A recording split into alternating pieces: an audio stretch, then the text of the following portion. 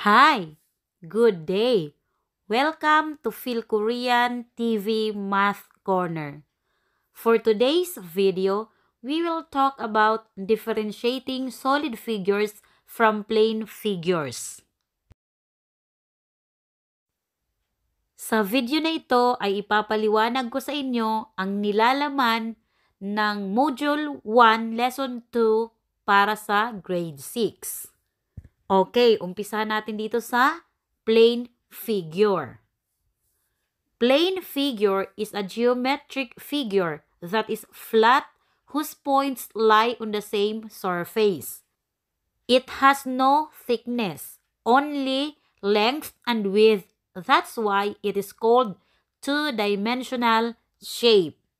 It can be composed of a straight line, curved line, or both straight and curved lines. Ang plane figure ay nabubuo sa pamamagitan ng mga linya na pwedeng straight or pakurba. O pwede ring pagsamahin yung straight line at curved line para makabuo ng plane figure. Ang plane figure ay mayroon lang siya ng length or haba and width or lapad. Wala siyang height. Dalawa lang yung kanyang dimension, length and width. Kaya siya tinatawag na two-dimensional shape. Plane figures are categorized into two, open figure and closed figure. Ang plane figures ay may dalawang grupo or nahati siya sa dalawang klase, yung open figure at closed figure. Okay, tingnan natin ang pagkakaiba ng dalawang ito. Makikita ninyo sa kaliwa yung open figure, yung mga larawan or guhit. Then, sa kanan naman, yung closed figure. Nandyan din yung mga halimbawa. Okay, open figure has at least one endpoint and one side is not connected to the rest. Example of this are line segments, curves, and angles. Okay, tingnan ninyo itong mga halimbawa ng open figure. Diba? Lahat ng yan ay hindi nakadugtong yung isang side. Kumbaga, may kulang na guhit sa isang side. Kaya siya open. Kumbaga, bukas. Yan ang tinatawag nating open figure. Dito naman sa kanan ang closed figure. Closed figure has no break. The line segments or curves are continuous, forming a closed shape. A closed figure has an area and perimeter. Okay, tingnan natin itong mga halimbawa ng closed figure. Bawat isang shape ay walang putol yung linya. Buong-buo sila. Sarado ang bawat shape na nandyan. Kaya nga tinatawag na closed figure. At ang closed figure ay mayroon siya ng area and perimeter. Kapag sinabi nating area, ito yung space na na-occupy ng isang flat shape o ng surface ng isang bagay. Ang perimeter naman ay ang distance around the polygon. Ito yung kabuuang sukat ng length and width ng isang shape. Closed figures are further categorized into polygonal plane figures and non-polygonal plane figures. Okay, yung closed figures nahahati naman siya sa dalawa. Ang polygonal plane figures at non-polygonal plane figures. Okay, closed figures or polygons are bounded by line segments. These line segments are its sides, and the endpoints of the sides of a polygon are its vertices. Ang plane figures or polygons ay binubuo siya ng mga linya. Ang linya na yan ay tinatawag nating sides. At ang endpoints o yung dulo ng dalawang side na nagtagpo ay tinatawag nating vertices or vertex. Yung singular vertex, ang plural vertices. Okay, polygonal plane figures are closed figures formed by the line segments. A polygon has at least 3 sides. Examples of polygons are triangle, quadrilateral, pentagon, and all the n-sided polygon. Ang polygonal plane figures ay mayroon siya ng at least 3 sides. Okay, itong mga halimbawa na nasa baba, yung triangle, okay, meron siyang 3 side. 1, 2, 3. Ang quadrilateral, 4 sides. 1, 2, 3, 4. At yung pentagon ay merong 5 sides. 1, 2, 3, 4, 5.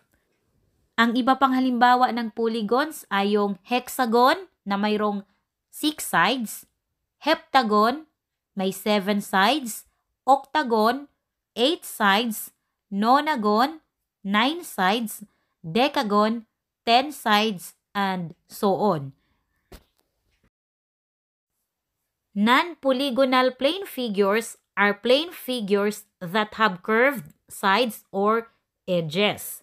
Example, circle, ellipse, other non-polygonal planes.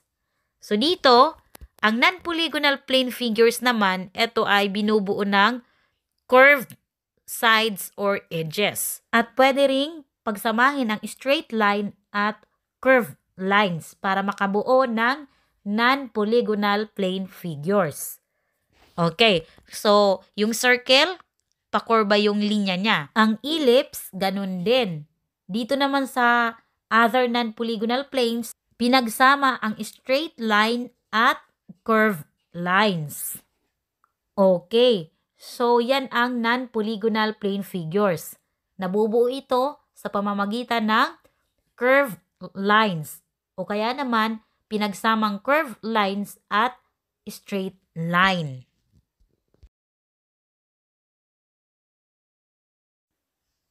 Okay, dito naman tayo sa solid figure. Solid figure, on the other hand, is a closed figure that has 3 dimensions: the length, width, and height.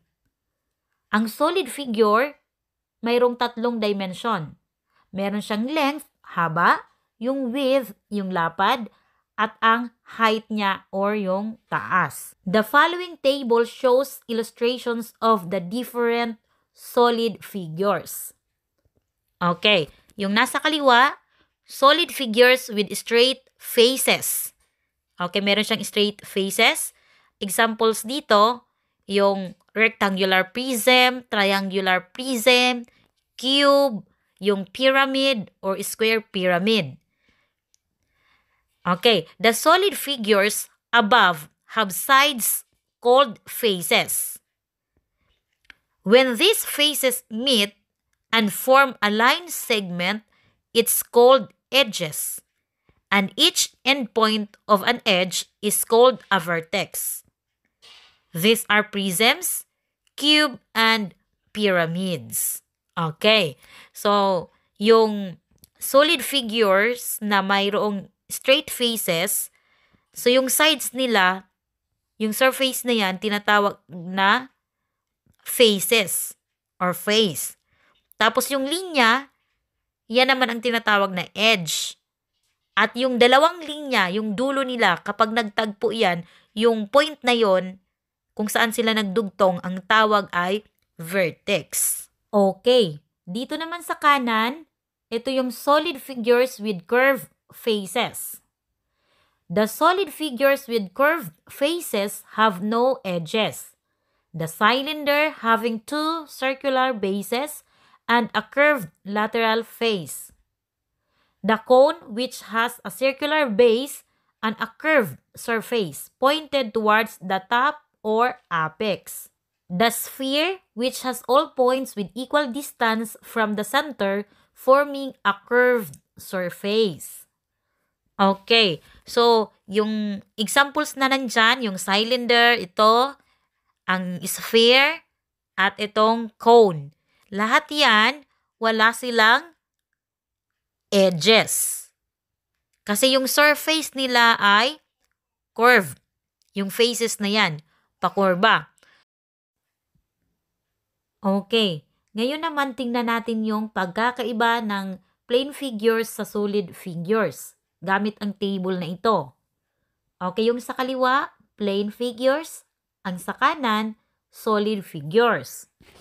Okay, makikita ninyo na description dito sa plane figures ay two-dimensional shape, flat, has length and width. Okay, yan ang masasabi natin sa plane figures. Mayroon lang siyang dalawang dimension, yung length at saka width. At ang plane figures ay flat, kagaya ng makikita ninyo dyan sa baba. Yung triangle, nandyan yung circle, ellipse, square, yung pentagon. Ito yung mga halimbawa ng plane figures. Flat lang sila. Okay. Dito naman sa kanan, sa solid figures, yung description niya o ang naglalarawan sa kanya ay three-dimensional shape. Okay, meron siyang tatlong dimension.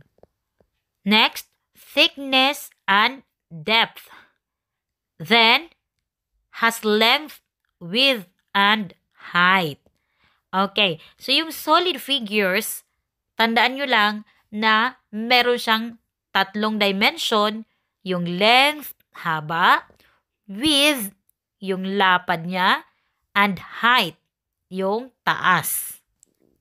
Yung halimbawa naman ng solid figures, nandyan sa baba, kasama ang prism, cube, yung cone, sphere, pyramid, cylinder.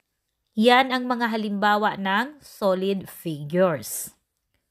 Okay, so sana matandaan ninyo yung pagkakaiba ng plane figures sa solid figures.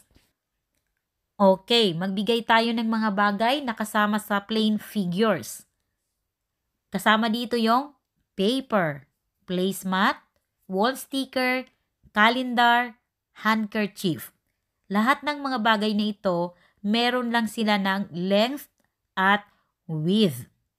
Then, flat din sila.